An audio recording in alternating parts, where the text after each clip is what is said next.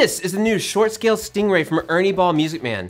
And y'all, it is awesome. So the Music Man StingRay has been around since 1976. With its super distinct tone and very particular shape, it's something that you know right off the bat once you see it. And now with the addition of this new short scale model, you get that signature StingRay feel, playability, and most importantly, quality and tone, but now in a much more compact 30-inch scale length package.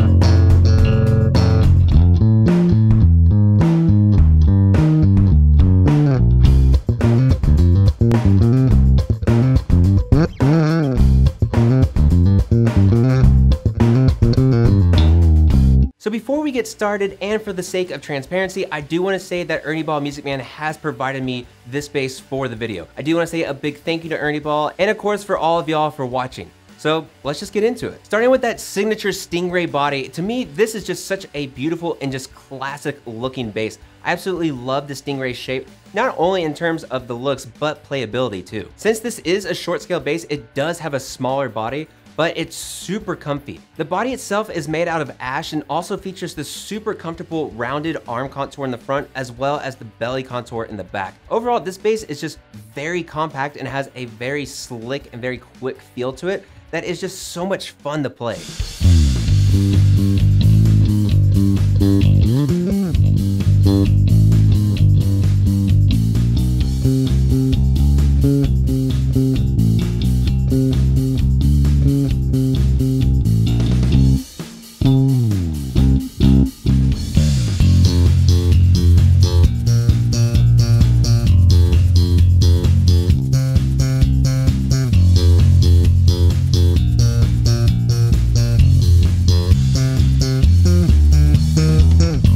Then going into the absolutely beautiful Starry Night finish. I absolutely love this color, and I never really thought that a really sparkly, glittery bass would really just catch my eye as much as this one has, but man, just that super deep bluish gray color with the sparkle on top of it looks so good. For your controls, you have 3 knobs. The first being your volume knob, which also has a push-pull function that gives you a volume boost when you pull it. Next is your 3-way rotary switch, and this is super cool because even though you only have 1 humbucker, you're able to split it into 3 different voicings that can completely change your sound. In position 1, both coils are in parallel. In position 2, it's just single coil mode. And then in position 3, you have both coils in series. And then finally, you have your overall tone knob. And then all those knobs control, to me, what is the star of the bass, Music Man's neodymium passive humbucker. And this humbucker just has such a loud, gnarly, in-your-face growl to it that I absolutely love. Basically, if you love that signature sound that you get out of StingRay humbuckers, you're gonna love how this sounds.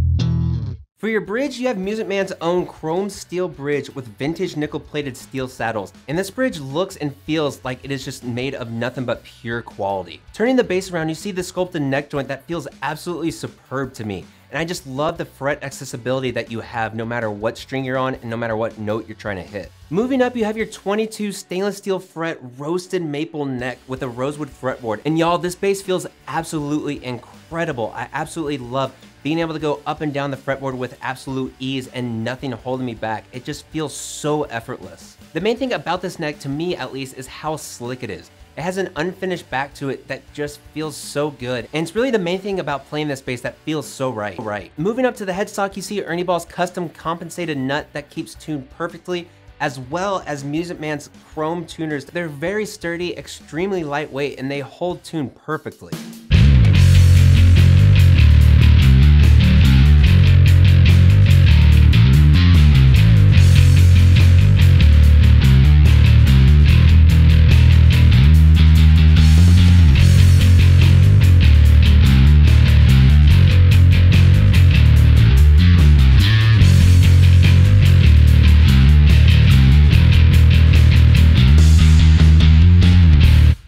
overall, for the short scale StingRay, I really think there is nothing wrong with this bass at all. I absolutely love the feel, playability, and tone that you can get out of this bass. Whether you want it to be more laid back and chill, or you want to be in your face rock style, you have that signature thump and growl from a StingRay. Then on top of that, you have it in the short scale 30-inch scale length. That makes it easier for people with smaller hands or people who are just beginning to go ahead and get into bass too.